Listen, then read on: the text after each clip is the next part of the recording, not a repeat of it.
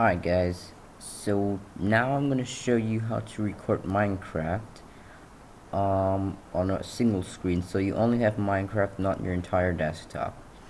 So let's get to this. Alright, so first of all, let's open up Minecraft real quick first. So now we have this window here. Now what you want to do is you want to go on to this little bar or something, and then just click size select menu and then click find window. Now just click the window you want, which will be Minecraft. It will be highlighted red or blinking red. It's a bit weird. Alright, blinking red, just click it and it will start recording only this screen. So that is really cool. This is why I actually really enjoy using Bandicam. It's really easy and it doesn't lag, so let me show you guys. This is really helpful. This is how it looks like.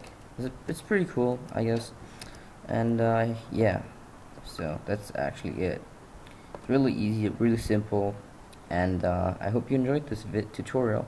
Also, it will create a little desktop icon, and then you can just rename, put in wherever you want after you've done finishing the recording. So I hope it helped. I hope you enjoyed the tutorial and you understood it.